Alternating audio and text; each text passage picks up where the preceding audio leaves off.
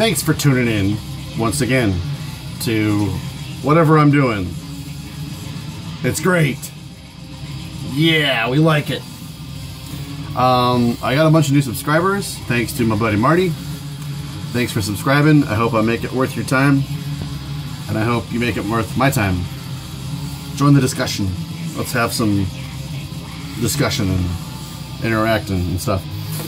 We're listening to this album that I can't fucking stop listening to. It's been in my car CD player for probably a week straight or so, but I've had this thing. This is Mutants, the Aeonic Majesty. I've had this thing for, I don't know, it came out in like 2000 or so. I've had this thing since it came out, basically. It's a black metal solo project of the guitar player Peter Lake, who was in Theory and Practice, who are active again, much to my delight. They put out their last album in like 2006 or something, and they were like one of my favorite bands for the longest time. The first Theory and Practice album, Third Eye Function, is fucking essential. It's super technical, which usually kind of like draws me out of death metal. I like it to be a little more like raw, headbangy, catchy, melodic maybe sometimes. But this is really technical, but also somehow really memorable and really catchy.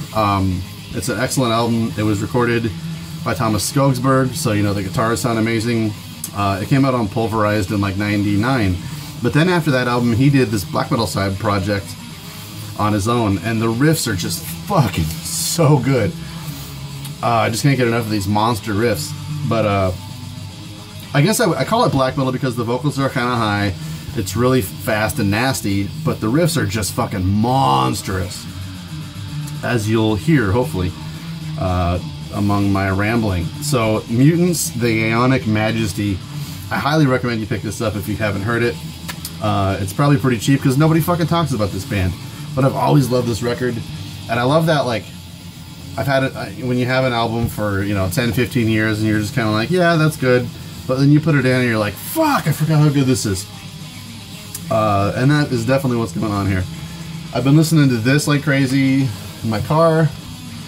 I've been listening to the new Death Grips, which is really awesome. A non-metal thing. I've been listening to the new, well, the latest, as I said in my last video, The Chasm. I've got that on order, coming. I can't quite remember what else I have been listening to quite a bit, but I thought I would do some records like most of you guys do, and like I'm trying to be different from you by not doing. But I want to do a little bit of both. I want to do a couple of vinyls, and then we're going to continue on with the CDs where we left off in the A's in the last video, number 7. So if you don't know, I also run an Instagram account where I highlight one record a day, a record or CD, whichever. Usually it's just whatever I plan on listening to or pick up. Sometimes even if I don't have a chance to listen to it, I'll just pull one out and say like, this album fucking rules. Just kind of like a daily walk through my collection to give tribute to the albums that I think need attention or that are awesome. So my Instagram account, if you want to follow that, is carrier_of_wounds. Carrier of Wounds. That was a Ved Boenzend song title. So I'll put a link to that in my description here if you want to check that out. So tomorrow's LP will be Kvists for Kunsten med evig veike. This is a Norwegian black metal band. I'm sure a lot of you have heard this. For me, this came into my repertoire and collection many years ago. I had this on CD. I probably picked it up in like '98 or so. Once I had listened to Immortal 186,382 times. And I always thought of, I still do think of Kvist as kind of like a auxiliary listen to Immortal. It's really speedy, kind of frosty, Norwegian sounding, but they only did this one record. And I think it came out on Wounded Love back then on record, or on vinyl. Really limited, hard to come by. I wasn't going to pay that kind of price for it, but Peaceville reissued it a year or so ago, and I found it for a decent price. Thought I'd pick it up. Totally worth it. This album is amazing. 90s black metal. They just don't do stuff like this anymore. If you've heard of anything that you think is up to this caliber, I'd like to know what you think. Some of the members of this band went on to do Urgahal, which caught on pretty well. I never really saw what the big deal was with Urgahal. I kind of liked their first album for a minute, but nothing just tops Kvist. And then today's record was Hypnosia's Extreme Hatred. This record, so fucking good. This is up there with Sodom, Possessed, Creator, Destruction. I know that sounds crazy, but if you haven't heard this fucking thing, it's a thrash fucking nightmare. The riffs are so good, just razor sharp riffs. The vocals are so catchy and just fucking fist banging. So this is a gatefold. It's got a sweet picture in the middle of it. I love this album cover by Chris Verwimp. And then a band photo on the back. This is the original Hammerheart version of it, which it just got reissued last year, I think, so it shouldn't be that hard to pick up on vinyl. But like Kvist, I also have this on CD too. So if you're in the mood for something thrash, it's not a very good idea to block my face. Pick this up. This is so fucking good. And then also, I think the LP version has a Comatose? I think it has a Possessed cover on it. I want to say, yeah, I think it's Comatose. But that fucking rules. And then yesterday, Rotten Sounds, Murderworks. This it's kind of like a death grind album, and I know a lot of guys are into this band because of their newer stuff. It seems like they haven't quite lost steam all that much with most people. They've been doing a lot of tours. They come over for Maryland Death Fest every couple of years, it seems. I've always loved this album the most. I think they have a different drummer on this album than on all the other ones. I want to say the guy from Winter Sun plays drums on this record. Anyway, the guitar tone on it is amazing. This is just like bouncing off the walls, death grind. And this is the Autopsy Stench version? Yeah. I'm gonna have to learn how to like properly move these records in front of the camera so I'm not like constantly blocking you out like a dipshit. Putting these away. Marty, you're so slick at putting these things away. You just slap them down and you're done. I don't have that kind of room in here. Next, I've got Catharsis, World Without End. This, again, is a fucking monster of a black metal album. I'm not too happy with the art on this. I always thought this was kind of not so hot of a looking record. Especially given that the albums before and after this looked so fucking rad. But this album, this is where it's at for me with this band. The Fourth Reich album I did kind of like. It's a little less one-dimensional than this record. But I thought this just fucking broke new ground as far as just absolutely mind-blowing, chaotic metal. God, it's just so vicious. This is the Black Edition. This came out on Norma Evangelium Diaboli about 10 years ago or so. And I've just always loved this album. It's killer. I wish they would put out a new album. I'm not sure why they haven't. So that does it for the vinyl that I picked out for today. I wanted to touch on a couple of topics. Right now, Falls of Raras is one of my favorite bands, and they are heading out on tour on the west coast of the United States. And they are heading out here in 2 weeks. So if you live on the west coast in a city that would probably have a show like this, they're doing about 10 or 15 shows, and I highly recommend you see Falls of Raras live. They're amazing. They're one of my favorite fucking bands. They're the greatest dudes. I hope they have a great tour. But you gotta check them out live. It's just absolutely mind-blowing. Their last record was phenomenal. And I talked to Ray, their drummer, from back in the Ostara Blowout Festival back in March, and he said that they were entering the studio recording a new record and that it was really weird So I don't know if they're done with that recording and they're heading out afterwards, or if they're touring to warm up for the recording. Either way, I can't wait to hear the new record, and if you can see them live, check them out, definitely. They're touring, some of their dates are with a band called Numenorian, which are pretty good. They're pretty much sound just like Falls of Aras, but they're also touring with Wayfarer, which is a band from Colorado, who are also pretty good. Totally in the same vein as they are. But they're playing Denver, Salt Lake City, Jackson, Wyoming, Spokane, Calgary, Vancouver, Victoria, Seattle, Portland, Sacramento, Oakland, Los Angeles, San Diego, Tempe, Arizona, Santa Fe, and Colorado Springs. I'll put a link to their blog down in the description. So check that out. Now on to the CDs! Alright. So, first we have a band called Angel Kill. Just a brilliant fucking band name there. There's two reasons that I have this CD, actually. Like I said in the previous video, I collect Wild Rags, and this is on Wild Rags. And another thing is that this band is actually from Iowa. And if you knew how rare it is that a band is from Iowa, like a metal band is from Iowa, you'd be curious about it. I pretty much check out every metal band that I can find from Iowa, just to kind of have some pride in my state. But this isn't very good. But I have it. A couple of their other albums, from what I remember I've checked out, are a little bit better. But yeah, it's been a long time since I've listened to that one. Next, we have a band. I really like this band. I listen to them fairly regularly. I don't hear them talked about very much, but they're called Angmar. They are a French black metal band. And if you know, those French black metal bands have totally incestuous members. So the guys in this band are in a ton of other bands. I want to say there's some link to Anthanath. But I was really impressed by the bass playing on this in this band. I can't remember which one of these I like more. Yeah, I'll have to get back to you on that.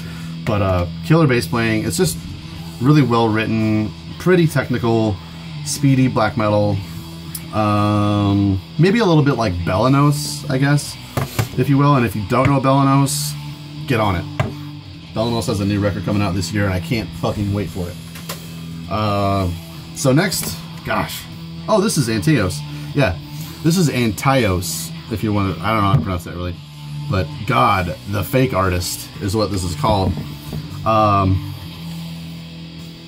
This came out on More Hate Productions in, I don't know, 98 or so. But this is just a little 4-track EP, just really speedy, fast black metal. It's kind of like Mutant, actually, come to think of it. I want to say it's a drum machine. It's just like balls to the wall, speedy stuff. It's kind of good, but yeah, I don't listen to it very often. Next we have Antaeus, which is spelled pretty similarly to Antaios, however you want to spell that. This is Antaeus's Cut Your Flesh and Worship Satan. When this first came out, I listened to the shit out of this thing. So violent, so just pissed off, so ugly. This is probably my favorite record by this band. Not to say that they didn't put out some other amazing albums afterwards. Blood Libel's really fucking good. The one after this, the title is in Latin, De Principali something or other, was pretty good. But both of these I think are my favorites. Hence that's why it's the only two that I have by them. But Blood Libels is also just fucking vicious as hell.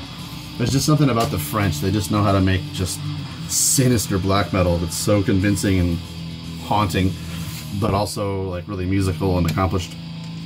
So this is a weird fucking oddity. There was a guy on the Relapse forum. Yeah, I'm a member of the Relapse forum. It's a strange community. Anyway, this guy was selling a pile of CDs on there for like $6 a piece. And when I see something like that, you know, I'll just check out the list and run through and see if there's anything that catches my eye. And I wound up getting like 5 or 6 CDs from this guy. A couple of them were pretty good deals.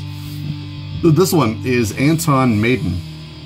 Now, back in the early, probably in the year 2000, I would say, this guy got kind of internet famous because he uses his computer. Now, this is like a 2000 computer. You know, it's probably a Dell or a I don't know, Gateway computer. And he used his computer to make Iron Maiden covers.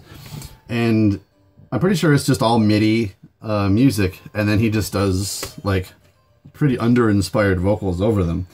But it's just a really nerdy thing to listen to. And I thought it was worth picking up for a couple of bucks. It's really funny to have, like, the official CD release of this. Some no-name label put it out on CD. The MP3s were going around like crazy back then, but to have it on CD, like the official release of it, I think is kind of funny. And if I didn't have a CD of that, I probably would have forgotten that that ever took place. Next, I have a band. Shit, I couldn't tell you anything about what these sound like. These are a couple of demos that came in a distro. So I've touched upon the subject a couple times, but I was part of a label called Pagan Flames for a number of years, and before Pagan Flames we were called Black Metal DVDs, but we used to get trades in and demos in from a lot of different places, different corners of the world, and multiple copies of them. So I wound up with some weird stuff that I wouldn't otherwise have picked up or known about, and I still have them. But so this is a demo from a band from Italy called Anwek. Through the Fog, Behind the Trees. I imagine if you look at that photo, you can pretty much guess what it sounds like, but I couldn't tell you if you're right or wrong. So it must not have been all that exciting if I don't know what it's like now. Another acquisition that we got back in the day from the label is On Wheel, Postmortem Apocalypse. I remember thinking, and this is pretty good, it's kind of like war metal, if you will. I think this band is from like Oklahoma or something, and I thought it was weird that a U.S. band was on Drawcar Productions. But this for me really signaled an insurgence of United States metal being good again after so long. I think in the 90s we didn't really do so well.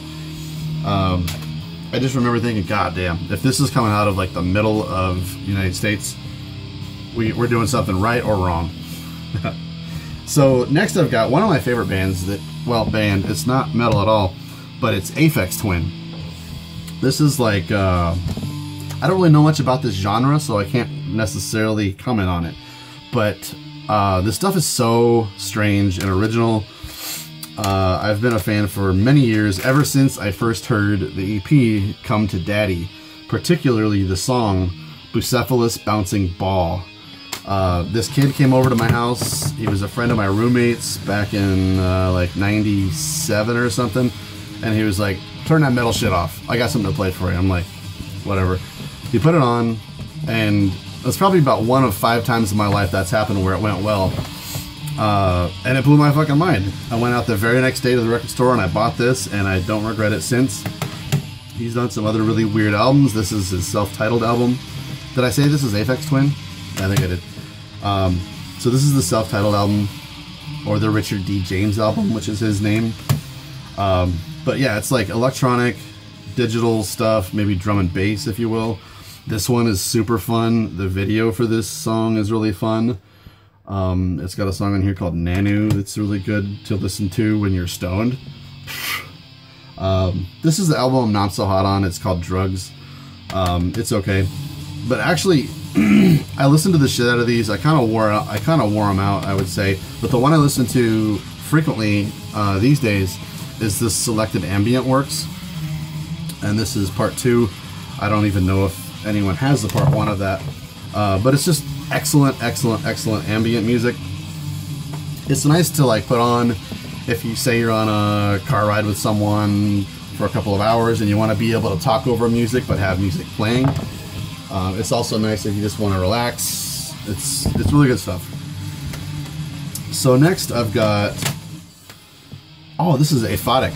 So I met a guy that was in this band at Gilead Fest last year. This is Aphotic's Stillness Grows. This is a compilation of a couple of demos and then a full-length album that they did.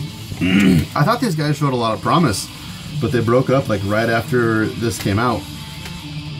It's just really good doom, I want to say one of these guys was also in a band called Dusk, which is an amazing United States doom band. But this isn't really all that comparable to Dusk, I would say. It's kind of got its own flavor. It's pretty synth-laden, but yeah, it's really good. I put this on every once in a while. It's really excellent. This is cool. This is a CD called Apotheosis, Farthest from the Sun. Now, I became interested in this band because I was looking through all the records that Samoth from Emperor had put out on his label Nocturnal Art Productions. That label put out a bunch of good stuff, and I think the last time they put anything out was probably 2003 or so. So I've probably had this for a good 10 years maybe or so. But this is like drum machine laden symphonic stuff. I believe the band's from Italy, and I think this is the only record that they did. But it's super interesting, super intricate, orchestral black metal. Check that out if that sounds interesting to you. There's some amazing riffs on there. I should probably listen to that again since I'm listening to tons of amazing riffs on this thing. Now this CD this is another one of my favorite bands. Non-metal again. This is Arcana.